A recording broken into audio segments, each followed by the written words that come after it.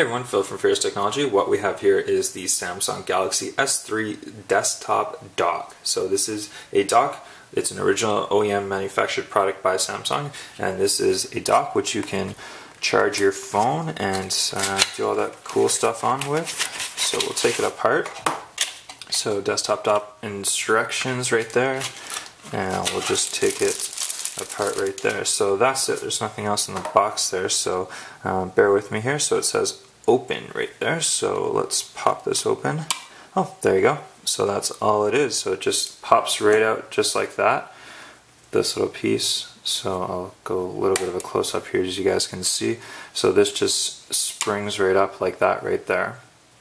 And what it is, it does have a speaker line in and out right there, so you can actually plug in some wiring right there and you can play your Samsung Galaxy S3 right in there. And then this, you would use your cable that your USB cable that came inside the box of your Galaxy S3, and then you can plug this into your wall, or you can plug it into your computer, whatever you have. And that's my Galaxy S3. So all it does is just stand just like that, and then it will charge right in there. So it stands up pretty nicely, stays in pretty snug, and I'll give you guys another bit of a close-up there so you guys can see how it looks. But there you have it. So beautiful stand.